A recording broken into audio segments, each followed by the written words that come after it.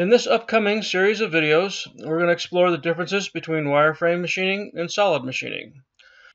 There are many Mastercam users that think you still need to extract wireframe from a solid object to create a toolpath.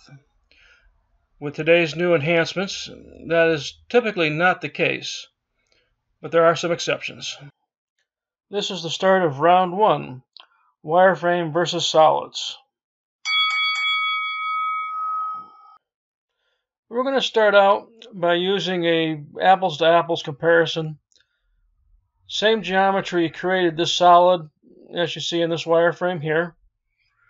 So we're going to just start with a simple facing. Whether we're machining wireframe or solids, we still need to select our machine. In this case, I'm going to use our default machine, and we get our tool group. Let's start with a facing operation on the wireframe. I'm going to pick facing, and my chaining manager will come up. In this case here, I'm going to limit it to a construction plane and grab my chain. I'm going to flip my arrow in this direction here. I like to keep my arrows consistent just so I can keep track of things. And I'm going to accept that chain.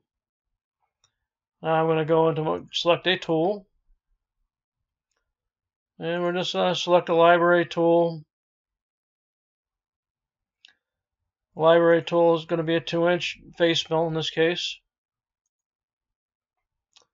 And I have my 2-inch face mill in slot number 1. And we're just going to say facing.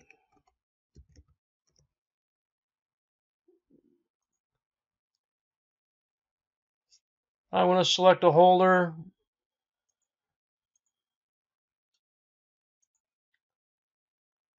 And our cut parameters,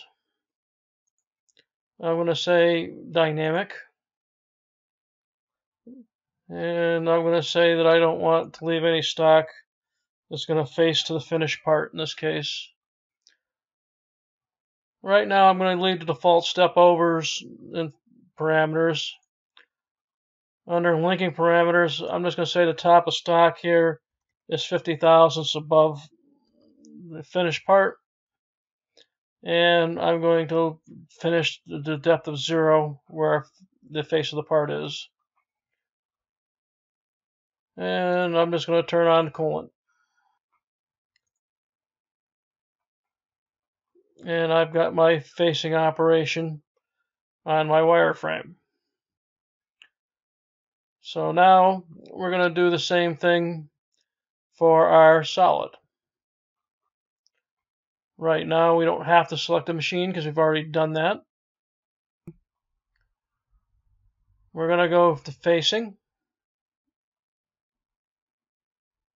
Instead of wireframe, we're going to select solid. And we'll have some different options in this case here. And right now I'm going to turn off facing, and I'm just going to use the loop selection. And I'm going to pick in the same place I did on the wireframe.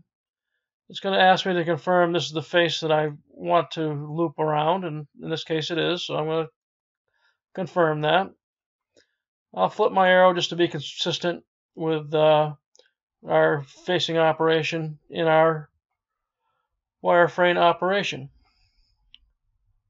I'll confirm that's the chain that I'd like to machine.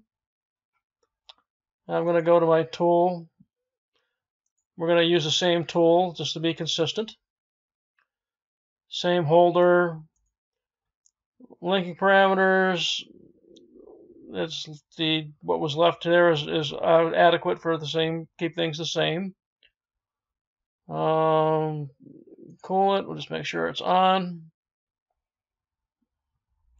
And that's good.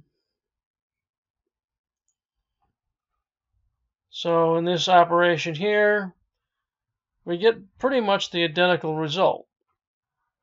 Let's backplot both operations to confirm the results are identical.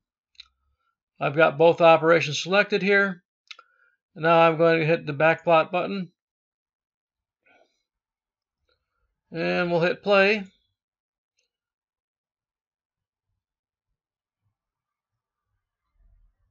And as you can see, we have the same result on a wireframe as we do on the solid model.